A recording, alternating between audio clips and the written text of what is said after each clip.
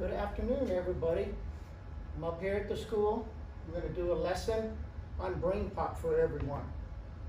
And what I found on Brain Pop this morning is a lesson on the coronavirus, which is why we are not in school. So we're just going to start this off.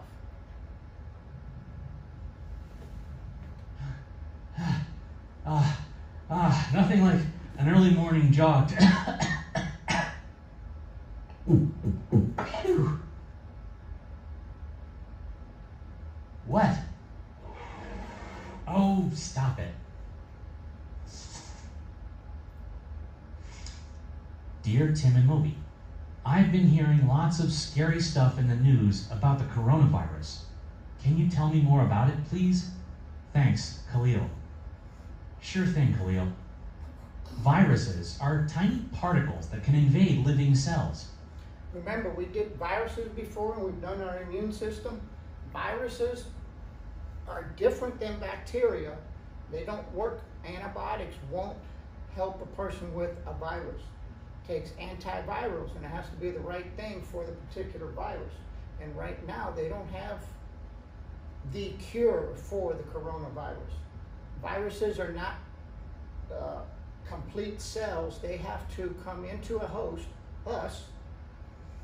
We would be the host when we get the virus, and it goes into our cells so it can replicate and reproduce itself.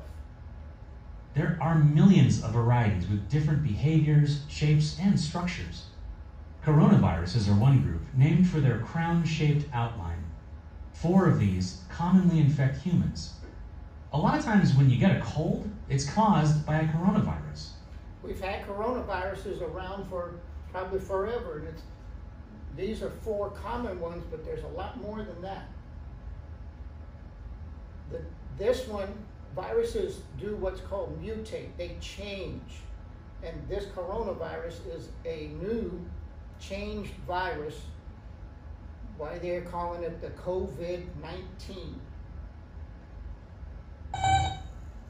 Any virus has one goal: to replicate or make more copies of itself. Reproduce itself. But it can't do that on its own, so it invades an organism and turns its cells into virus factories. This can be unpleasant for the host, the organism that the virus has infected. The new coronavirus typically causes coughing and fever. A healthy body can usually fight off this illness, known as COVID-19, on its own. Symptoms are mild for most people, especially kids. Mild for most people, but here in the United States, there is a large percentage of people 18 to 40-something years old now that are being hospitalized with COVID-19, where the other countries didn't see that as much, so perhaps it's changed a little here. Or we are not taking it as seriously as we should be, and the people are just getting infected at higher rates. But in a body with weakened defenses, COVID-19 can become more severe and require medical treatment. Some people get seriously ill, and that's gotten everyone's attention. This new coronavirus was first identified in Wuhan, China. In late 2019, there was an outbreak. That's when a disease started spreading. More and more people got sick, first in China and then around the world. Entire cities have been quarantined or closed off to slow the disease's spread. In a quarantine, nobody comes into the city or leaves the city. Some of the cities in the United States now are going closer and closer to being quarantined. My brother just told me that in Wichita, Kansas, they have a stay-at-home order starting tonight for everyone other than essential. And he works in a grocery store, and he's classified as essential. Fortunately, viruses can't get around without our help. And there's a lot we can do to not help them. Like washing your hands, especially after you use the bathroom and before you eat. That's always a good idea, and you probably already do it.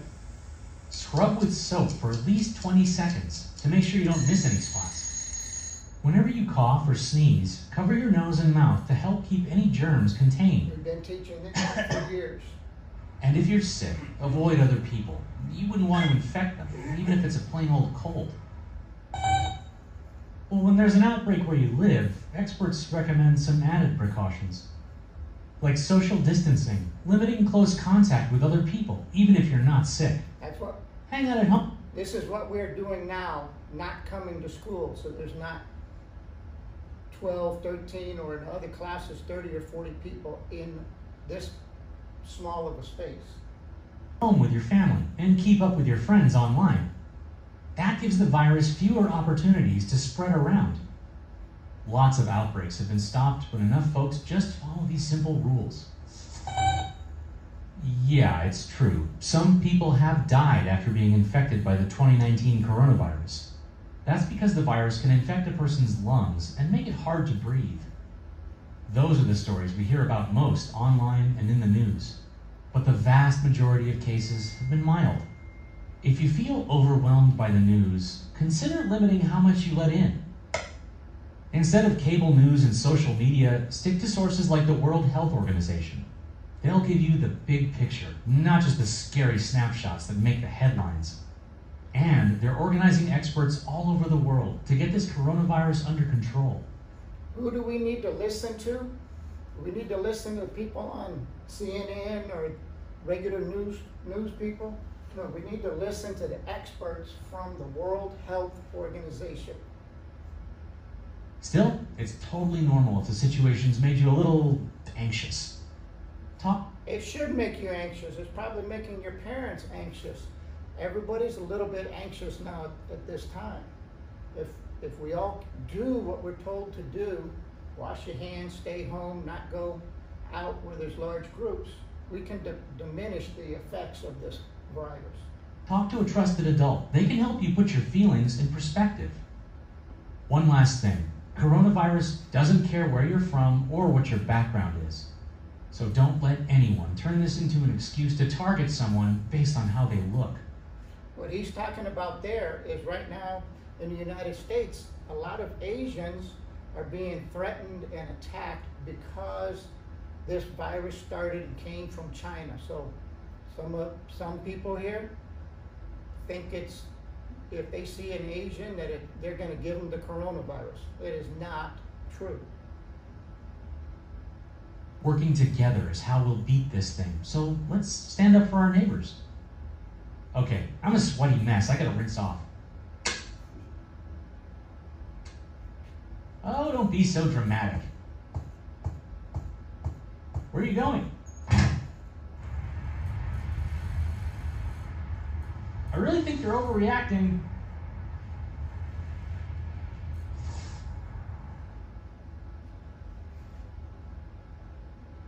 All right, we're going to move right into the quiz.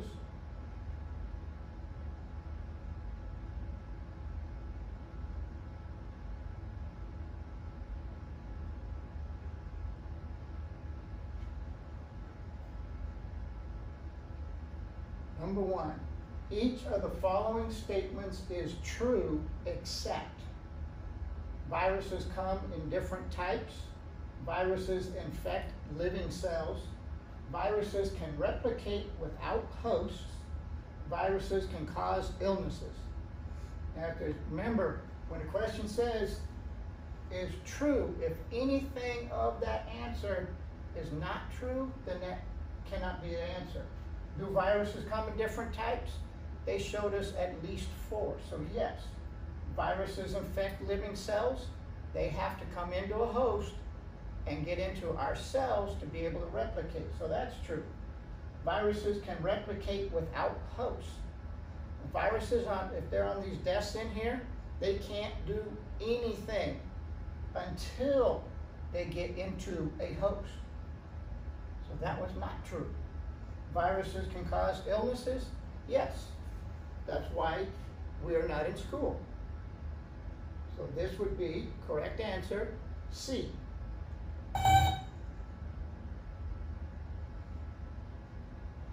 Number 2, a virus infects a host in order to take in nutrients, make the host sick, make copies of itself, destroy the host cells. Coronavirus is taking in nutrients. They do make a host sick, but that's not the purpose of the virus. They destroy some of the cells when they get inside and replicate, and it destroys the cell. But the purpose of it, it infects a host so that it can make copies of itself, replicate, reproduce. That's all the virus wants to do.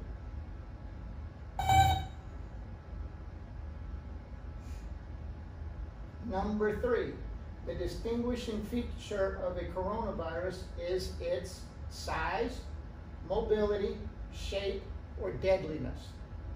If you remember, they showed you a picture with a whole lot of different shaped viruses.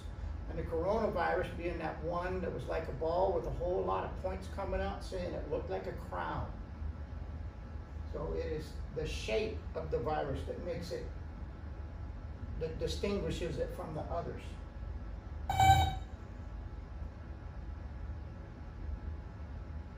Number 4, a typical coronavirus infection. And remember, this is saying a typical coronavirus infection, not necessarily the COVID-19. It is extremely dangerous, has mild symptoms, cannot spread to humans, is resistant to hand washing. The typical coronavirus is the common cold, which would be, has mild symptoms.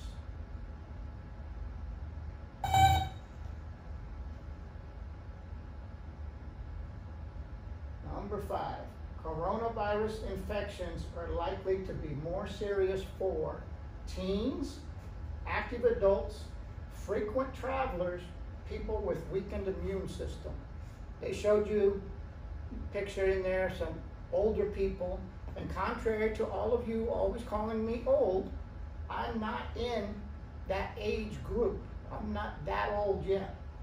But I have asthma, so if I got the coronavirus, it could affect me more. Teens, typically, it's very mild. Active adults, it's very mild. Frequent travelers are basically the reason that the coronavirus has moved around the world. But the people who it's worst for is people with weakened immune systems. We've covered the immune system. You know about when you're sick, it has to produce antibodies and everything like that to fight off the infection. So if you have a weakened immune system, you can't fight off the infection and it gets worse.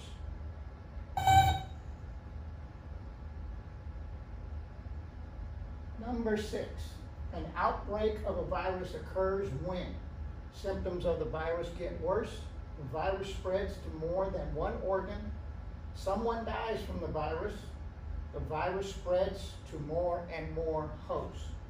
An outbreak is when it spreads. It can be an outbreak in one area, and when this virus started spreading to other countries and then reached the United States, that's when it became, they started calling it the word a pandemic, which is like a worldwide spread of a virus or illness. So this is D.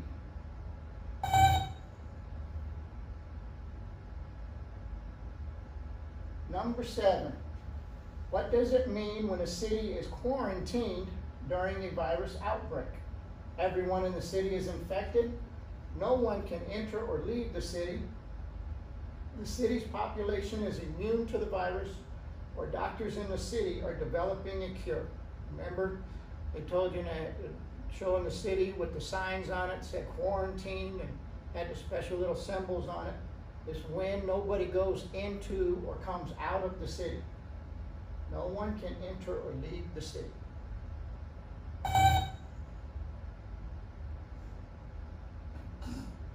Number 8, which practice prevents the spread of germs? Washing your hands often, blowing your nose, reusing the same tissue, or coughing into your hand. The answer for this is obviously washing your hands often. Now, reusing the same tissue, you can't hardly do that with tissue, but when I was a kid, my father, my grandparents, my grandfather, they carried what was called a handkerchief, a little cloth square that they folded up and had in their pocket. And when they would blow their nose or they'd sneeze or something like that, they'd take their handkerchief out, then fold it up and put it back in their pocket, then use it again later. I thought that was one of the worst things I ever saw. Now, people today don't carry handkerchiefs unless it's somebody of a much older generation. Coughing into your hand, that's what, when I was a child, they used to tell you, cover your mouth, cover your cough, cover your sneeze. But then when I was in the Air Force, in the hospital, it became coughing into your elbow. So you cough here, so then you're not touching things. But washing your hands often, and we need to wash them more often. They said in the movie, after you go to the bathroom, before you eat. Right now, we need to wash our hands more often than that. When you've gone anywhere, when I go into Walmart and come out, I use my hand sanitizer. Can't wash my hands in my truck, but I can use my hand sanitizer. You touch things anywhere. When I leave the school, I'll use my hand sanitizer, and when I get home, I'll wash my hands.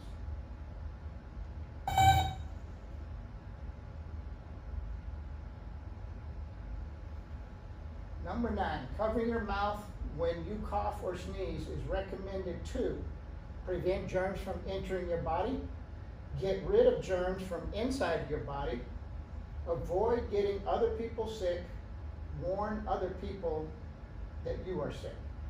This answer is avoid getting other people sick. You're trying to stop the spread of your germs when you do that, or cover, when you do that. Because when you sneeze, germs can go to that wall over there.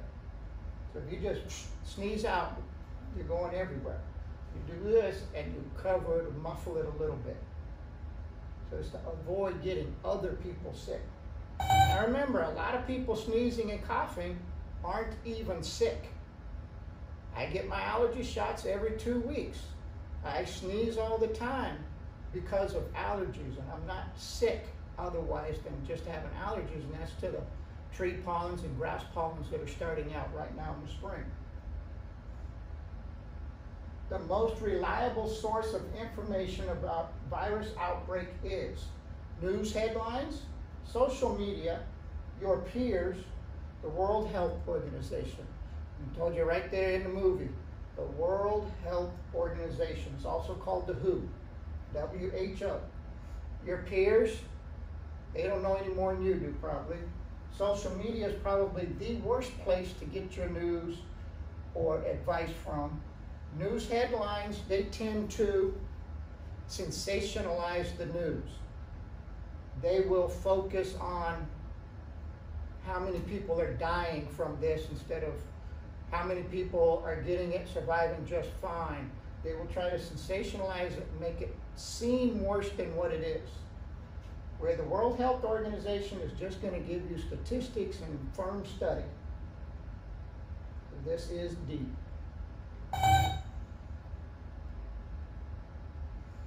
And that's the end of this lesson. The first one doing like this is very strange. And we'll be doing many more. Hopefully we don't have to keep doing this too long. Bye-bye.